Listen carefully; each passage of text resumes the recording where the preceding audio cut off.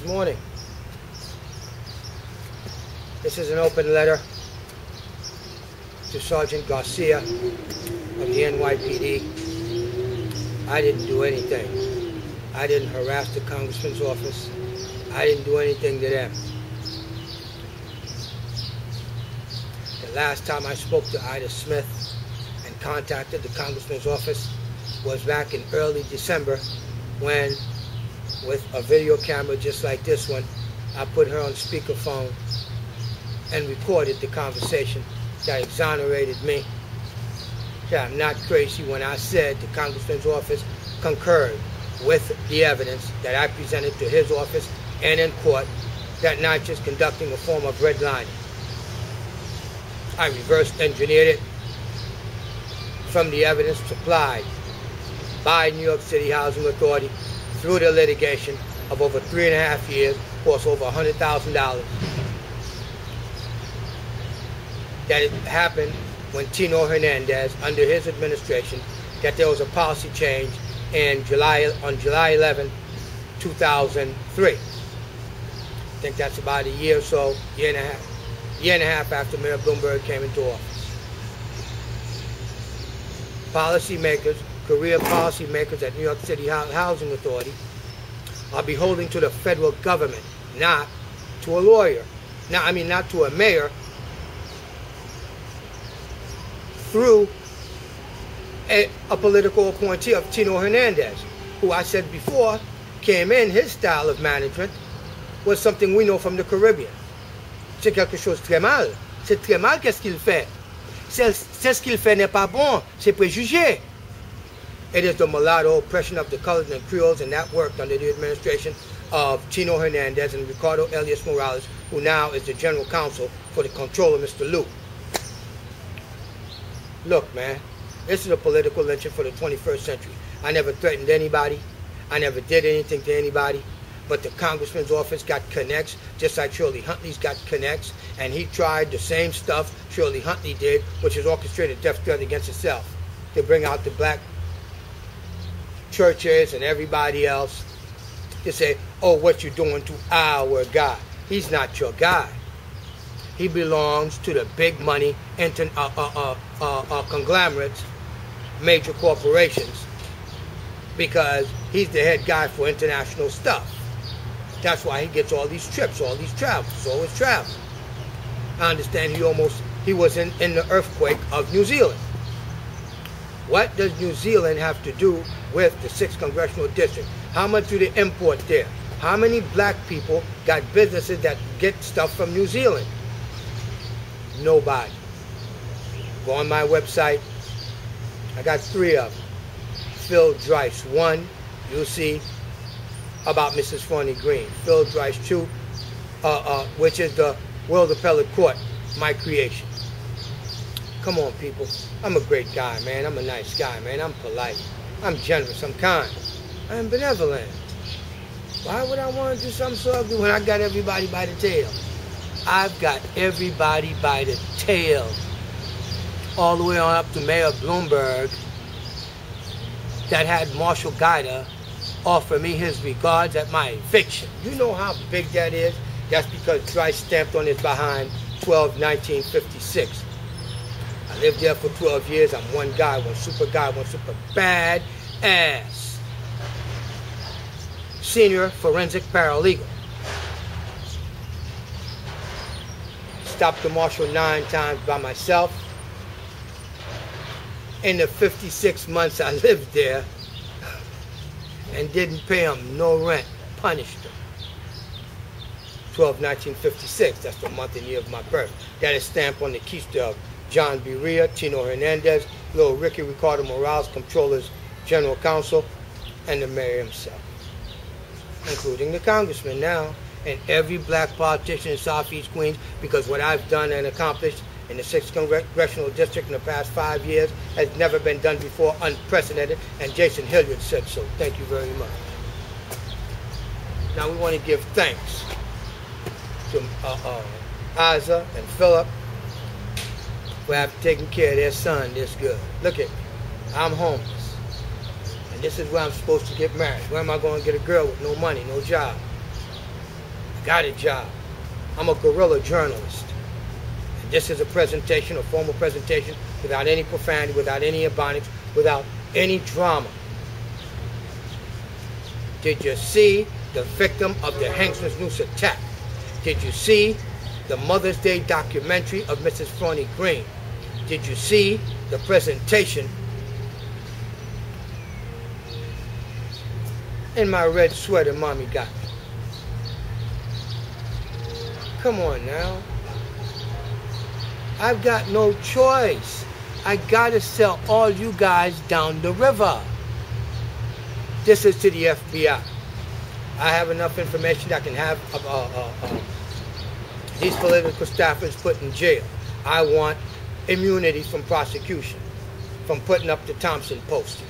Because I snitched, I said it, and Thompson should concede because it was Rashida who ordered me along with Ida Smith, the special assistant of Congressman Meeks. She has good reason to call the police and say I'm a threat to her because the evidence says that she could lose her job. And this is how she's misusing everything, construing it to make me look like I'm a physical harmful threat to anybody. I wouldn't touch anybody. I've been celibate for over 9 years or so. So come on now. Hey Mike at the VA, I'm sorry, man. I'm sorry. I had to put this out to protect myself. I'm not suicidal. I'm not homicidal. I have no desire to do anything to anybody when I'm so doggone smart to be able to gather the evidence, be patient, and take the pain. And I thank that to the 1st Battalion, 75th Infantry Rangers, who taught me so well how to be a recon man. Thank you very much. Mr. President of the United States of America, Mr. Barack Hussein Obama, today I will mail you out the picture of the Hangsman's Noose with my little slip of paper, and let's see what happens there, sharp brother. My friend, referred my case to the Justice Department. I spoke to somebody yesterday. Your Congressman's office cannot be allowed to do this. Shirley Huntley, working with the Southeast Queens Press and this other political action committee to spew all this stuff out there, man. That divide and conquer game ain't good for black folk. Because why? You're leading a bunch of impoverished, poor black folk. The average grade reading level for the 6th Congressional District black people can't be more than 6th grade. 7th grade. You want to give them 9? I don't care. If 50% of them had a college education and had a corporate job, thank you very much, it wouldn't be so downtrodden. They wouldn't be able to get kicked out of their neighborhood, and you're getting a smaller and smaller pool of black people, and you're cutting out all the immigrants and everybody else, so you just harvest them. And when anything happens, oh, they're trying to kill a black guy, trying to kill a black guy, it's all elected official. It's bull crap. Bull crap. All I'm saying to you is I didn't hurt nobody. I don't want to hurt nobody. I want to take them to court and bust their behind, just like I did Byron Metagakis, the New York City Housing Authority, in front of everybody that dared come. The same way, John B. RHEA. Remember what I did to you at the Schimmel Auditorium?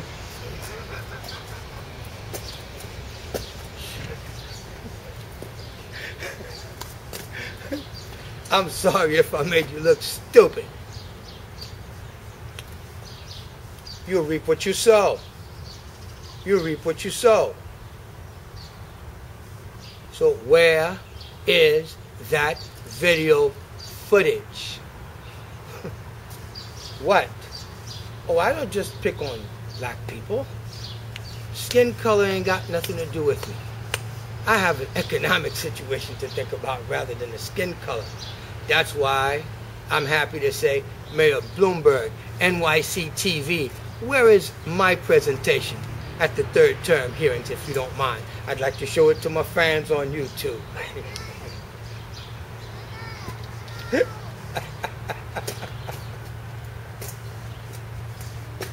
Oh, God. You stereotyped me as an African American.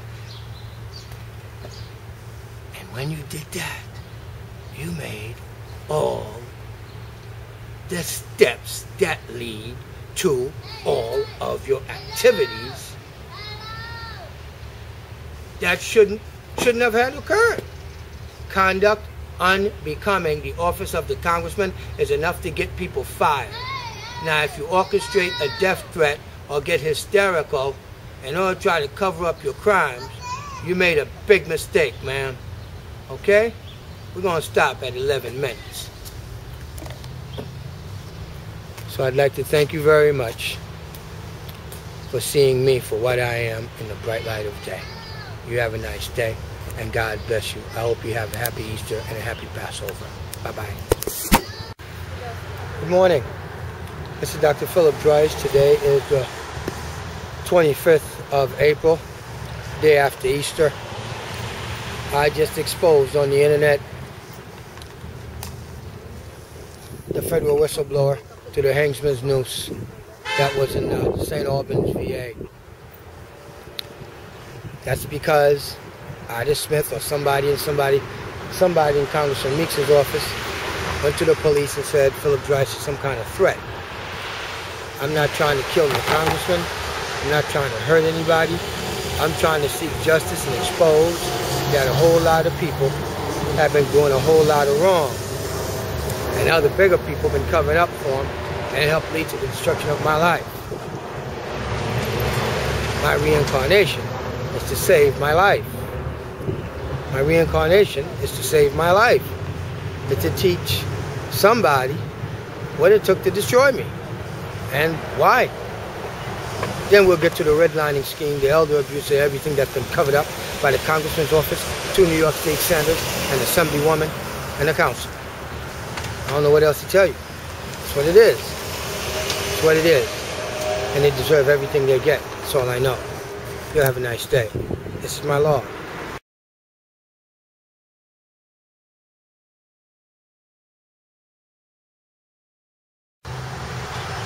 This is the supplemental log for Monday, April 26, 2011.